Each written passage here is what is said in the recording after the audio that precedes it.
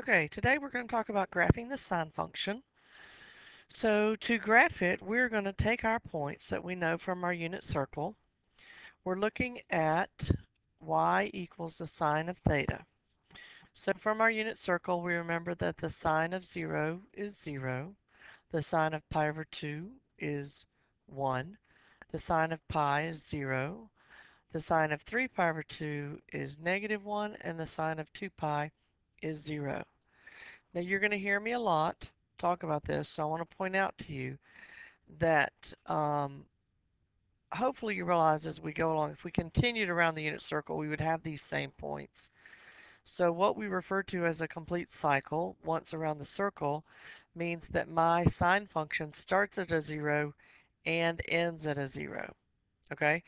It halfway between is a 0. And then from 0, it goes up to a max, comes back down to 0, keeps going down to a min, and then back up to a 0. So let's plot that on our coordinate plane continuing. So we have high max of 1, a min of negative 1. I'm going to go out to 2 pi. That's what we had in our on our table of values. Halfway between was pi. Halfway between 0 and pi is pi over 2. And halfway between pi and 2 pi is 3 pi over 2. So as I said, we start at a 0. We end at a 0 for one complete cycle. Halfway between is a 0. Halfway between the first two is a max. Halfway between the last two is a min. And we connect them. If we, obviously if we continue to plot points, the values that we have, we would connect them and we would get a sine curve that looks something of this sort. Okay? Now let's talk about what the amplitude is. The amplitude, remember, is a max minus the min over 2. So that, of course, is 2 over 2, giving us an amplitude of 1. Our period was how long it took for it to repeat, and we know that that value is 2 pi. So that is our parent function. That's what we call the basic function of our sine. Y equals the sine of theta. But let's talk about a few variations that might happen. If we have y equals a times the sine of b theta, then the absolute value of a is the amplitude because we know amplitude is always positive. B tells us the number of cycles that we're going to have from 0 to 2 pi, and 2 pi over b gives us what is called the period of our function. So if I have an equation y equals this negative sine of 1/2 theta, my amplitude is my a value, the absolute value of it, so that would be 1. The number of cycles is given to me by b, so I have half of a cycle between 0 and 2 pi. And my period is going to be 2 pi over b, which is 2 pi over 1/2, which becomes 2 pi times 2, or 4 pi. Now let's look at what we're going to have to be able to answer and do with this information. First off, if I give you a sine function, you should be able to give me the value of sine from that. So if I said find the sine of pi over 2, you can look at the graph and find out that the sine is equal to 1. The sine of 4 radians. Okay, that number's not given to us directly, but hopefully we remember that pi is 3.14, and 3 pi over 2, if you put that in your calculator, you will find out that you have that to be 4.71, which gives us this halfway point of halfway between these two. So if we take our calculator and take 3.14 plus 4.71 and we divide that by 2, we're going to get an answer of 3.95. So this number here is about 3.95. Doesn't look like a 9. So it's about here, which means that my radians, and if I estimate that point, it's about negative 0.8, 0.75. We'll round it to zero point 0.8. And you can put that in your calculator, the sine of 4, making sure you have your calculator in radian measure. I believe if you put it in the calculator, you're going to get negative 0.75. So you'll see we just rounded it. Okay, the last one we have 3 pi over 2. In this example, the sine is going to be, hopefully you can see that's the min value. So that's our negative 1.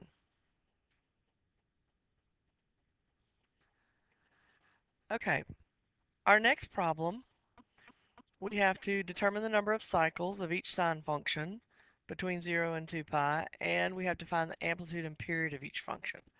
So we know that our sine curve starts at a 0, goes up to a max, 0, min, 0. So there's a cycle, 1, 2, 3. So we have gone 3 cycles between 0 and 2 pi. Our amplitude, we have a max of 2 and a min of negative 2. So we have 2 minus negative 2 over 2, which is going to be 4 over 2. So my amplitude is 2. And my period, you can see we started at 0, max, 0, min, 0. So this is the end of a period. If this is pi and I have 2 tick marks in between, that means each tick mark is a third. So this is pi over 3, 2 pi over 3, 3 pi over 3, or pi. So my period is going to be 2 pi over 3. So let's look at the next one. How many cycles? Start at a 0, go up to a max, 0, min, 0. So you can see that we have, again, all right, so this time we have 2 cycles between 0 and 2 pi. My amplitude, what is my max here? 1, 2, 3. Max is 3. Min is negative 3. 3 minus negative 3 over 2 is 6 over 2, or 3. And my period, I think we just determined, was pi. That's how long it took me to complete one cycle. Okay, now we're going to sketch some. Sketch one cycle of each curve. Assume A is positive. Write an equation. And remember our equation that we're working with is y equals A times the sine of B theta. All right, my amplitude is 3. Now my teacher told me, easier to label the graph to fit what I need to graph. So I'm going to label it with 3 and negative 3. My period is 2 pi. So I'm going to make this point 2 pi. Halfway between is pi. And I'm ready to go because I started a 0. I ended a 0. Halfway between is a 0. Halfway between these two is a max. Halfway between these two is a min. So I'm going to do my best to connect them. Probably not the best looking graph, but you got the idea. Write an equation for it. So y equals, my amplitude is 3, and my period was 2 pi, so that's just y equals the sine of, excuse me, y equals 3 times the sine of theta. All right, our next one, my amplitude is 1/3, so I'm going to label that point on my y-axis 1/3 and negative 1/3. My period is pi. I'm going to a nice tick mark and labeling it pi. And here I have pi over 2. Okay, so actually this time, you know what, I'm going to change that a little bit. Let's go back further and let's go out 4 so you can see how to do it if you need to. stretch it out some. If I make this pi, halfway between is pi over 2. If you need to find this halfway point, it's half from 0 to pi over 2. So half of pi over 2 is pi over 4. And then to find this tick mark, it's adding these two together. So that makes it 3 pi over 4. Again, we start at 0, we end at 0. Halfway between is a 0. Halfway between the first two, we have a max. Halfway between the last two, we have a min. And then we do our best to connect.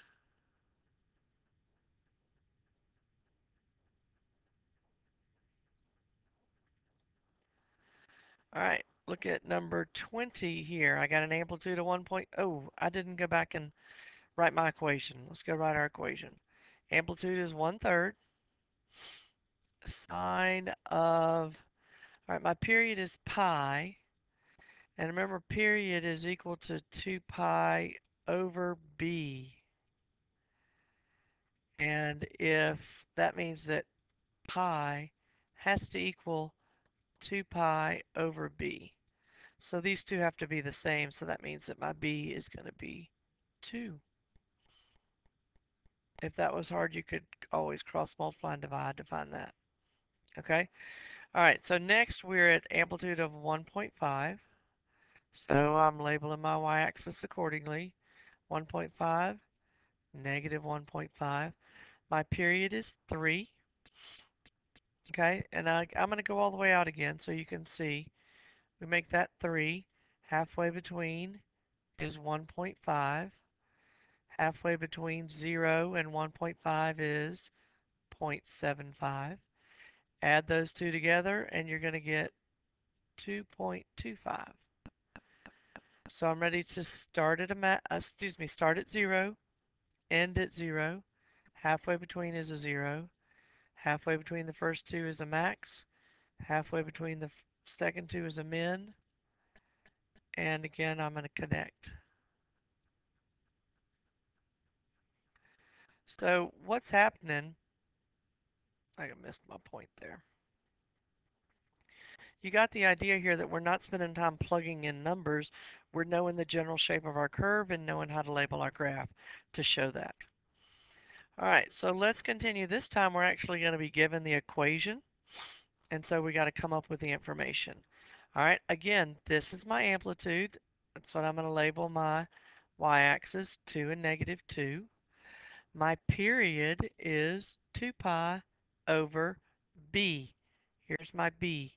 So 2 pi over pi, which is 2. So I'm going to end at 2. Halfway between is 1. I start at a 0, end at a 0. Halfway between is a 0. Halfway between the first two is a max. Halfway between the last two is a min. And I'm going to connect them again to resemble my sine curve. Again, make sure you put arrows on your graph so that we know that it's continuing.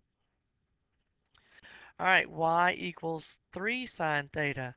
Amplitude, hopefully you can see, is 1. So I got to label 1 and negative 1. My period is 2 pi over 3 because it's 2 pi over my b. I'm going to extend this out so you can see again when it's a little bit different than what we're used to. That's my period. Half of 2 pi is, excuse me, half of 2 pi over 3 is pi over 3. Half of pi over 3 is pi over 6. Add those two together, you get 3 pi over 6, which is pi over 2. Start at a 0. End at a 0. Halfway between is a 0. Halfway between the first two is a max. Halfway between the last two is a min. And again, you're going to get some good practice at connecting the points to look like the sine curve. Okay, this one's a little different. Hopefully you've noticed that we have a negative sign in front. I'm still going to label my y-axis 4 and -4, but hopefully you remember from previous graphs that that's just going to take my sine function and flip it. So instead of starting at 0 and going to a max, I'm going to start at 0 and go to a min. I still need to find my period. My period is 2 pi over 1/2, and we figured that out earlier that that was equal to 4 pi. So we'll go ahead and I guess I'm running out of room. This is going to be my 4 pi. Halfway between is my 2 pi. Okay, so I started a 0, ended a 0, halfway between is a 0. Normally halfway between is a max, but I've got a negative, so it becomes a min. And halfway between the last two is normally a min, so now it's a max. And again, connect. I don't like that. Let me fix that. Kind of missed my dots there.